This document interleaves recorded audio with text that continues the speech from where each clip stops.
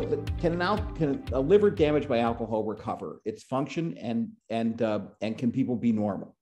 So part of that depends on how much liver damage there's been and what stage.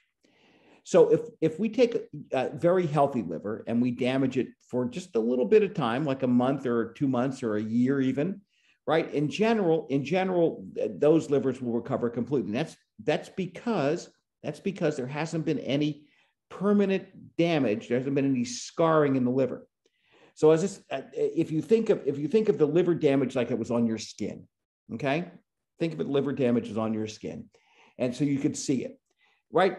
Early alcohol effects might be the equivalent of just having like a sunburn, an irritation, a rash. Later alcohol effects might be the equivalent of actually having the skin scarred and abraded, right?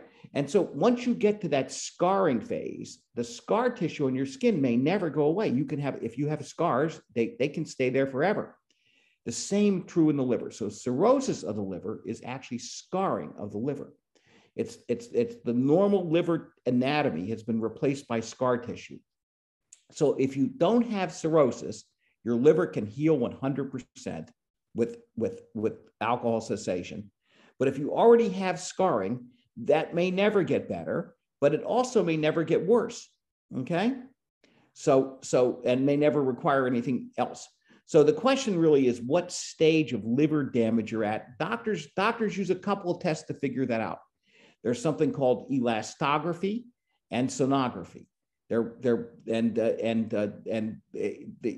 the liver is very rigid and the sonogram actually shows fibrous changes, then that's cirrhosis, right?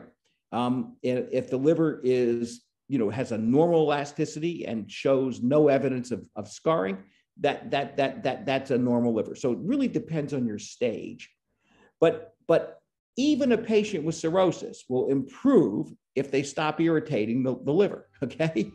Right? If you stop getting a sunburn, if you have a big sunburn with scarring, right? If you stop getting scarred, you stop getting sunburned, your scarring will not get any worse. For expert support on medication-assisted treatment for alcohol use disorder, visit riahealth.com.